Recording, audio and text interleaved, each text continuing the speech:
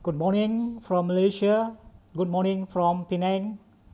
So the topic today is about bite-sized learning, or some people call it micro-learning.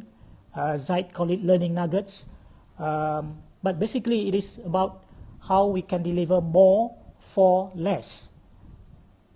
And once again, I will introduce myself. My name is Abdul Karim alias.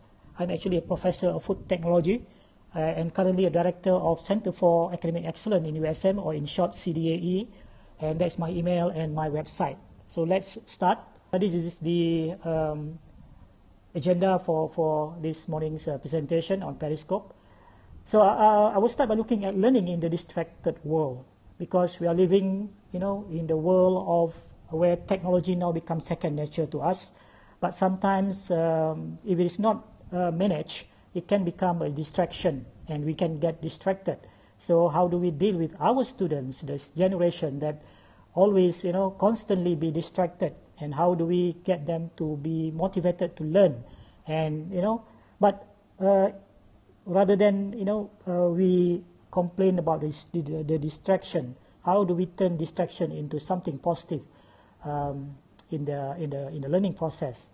And the second part, I will be talking about the what, the why, and the how of so-called bite-sized learning or micro-learning. So that's basically the agenda that I'm going to cover in this presentation.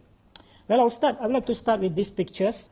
Well, basically what you are seeing on the slide, on the screen here. Yes, old radios. Thank you, Zaid. So it is a vintage, whatever, radio. Perhaps if you come from the baby boomers generation, maybe you have used one of these. I remember during my childhood, no TV, no electricity, but I have a radio. The brand is Philip, and that was my, close friend. That's how I get, listen to news, entertainment, songs. And I'm sure everyone remember this, the typewriter. And this is how we perhaps, prepare the documents in the old days. And this is actually how information in those days were being generated. And of course, you can see the brand name there, but it's no longer around, I think. Kodak, whatever. Used to be a big name, and this is a Polaroid camera, and this is where what we use to produce, static image, the photograph, to capture the memory. So those again were the days. And all this image, text, documents, actually a type of information, but in those days actually available only in printed form. But of course, as the time went by, the technology developed. So we have all these documents turned into different form like microfiche. And now I want to bring you to this time in the world of technology in the 21st century. So maybe we just look at first the global digital statistic to get some idea, or to put things into perspective. Well, now we have 7.4 billion population, and this is the statistic as of August 2015, very recent. So we have a total population of the world now stand at 7.4 billion, and the urbanization is 53%. And in terms of active internet users, it stands around 3.2 billion now, which translates into penetration about 43%. And in terms of the active social media users, we are talking here about social media like Facebook, like Twitters, YouTube. All these actually are social media, and we have about 2.21 billion, which translates into about 30% penetration. What about the ownership of mobile devices? We have unique mobile users now, stand around 3.7 billion. About 50% of the population of the world population now have access to mobile phone, and we assume also to internet connectivity. And the active mobile social users, those who are using their mobile and social media application, is about close to 2 billion, about 26%. So why I'm giving all these statistics? Because I just want to put into perspective in terms of the technology that we have now in relation to the number of population we have. And now with the state-of-the-art technology that we have now, and it's still developing every day, we have new technology. Information are being generated at unprecedented pace. There is a huge amount of information now being generated every minute. So this picture captures very nicely.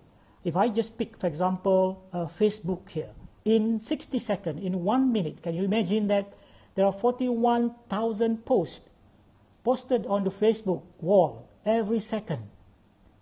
And there is 1.8 million likes every second, and that translates into the amount of data, about 350 gig of data every minute. Let's look at Google. Every minute there are 2 million searches now happening around the world. And if we look at, for example, where is YouTube? Here, YouTube. 72 hours worth of video are being uploaded in the last minute, in 1 minute. So this is what I'm trying to actually illustrate here. The amount of information that is being generated every minute now. How do we deal with this huge amount of information? And if we, as someone who are highly educated, someone with PhD maybe, if we feel overwhelmed with this amount of information being generated, what about our students who are still, learning the rope? They are still acquiring the skill of looking, searching, filtering the information, and try to synthesize the information and making sense of the information. Now, if you go to a website, you just Google internet in real time. So this is actually a screen capture, but if you go to the website, this internet in real time, you can see all these numbers changing in real time. So you can see here, for example, on Twitter's, how many, we have about 6,000 over new account being created, and what is this, what 3 million tweets per minute. And the YouTube, all these numbers are really mind-boggling. You can see down here. By the way, in 602 seconds you have been on this page, approximately this amount of gigabyte of data, terabyte, terabyte of data was transferred over the internet. So now, let me throw you these questions, and I hope you can respond. What was the last thing you studied, and how well do you remember it now? The point I'm trying to raise or highlight from the question just now was the fact that attention spans are dropping at the same time. At the same time, technology and information is advancing at exponential rate. So that's the key thing that I want to draw, or I want to highlight from this the last few slides. We are dealing with the generations now where the attention spans now are very short. And we are now exposed to social media. And some people say social media are weapons of mass distraction. I think we can actually reflect on what we are seeing now around us. People are always on their mobile devices, even when they are walking, they are driving, even when they are eating, they are always on social media. How do we actually now turn this social media into something positive, into something that we can use and leverage in learning?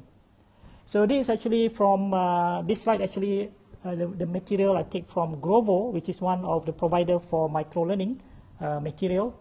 So they said that we are moving from a culture of deep attention to hyper attention. Deep attention here simply means ability to concentrate on one object or information stream for long periods of time, ignoring outside stimulation.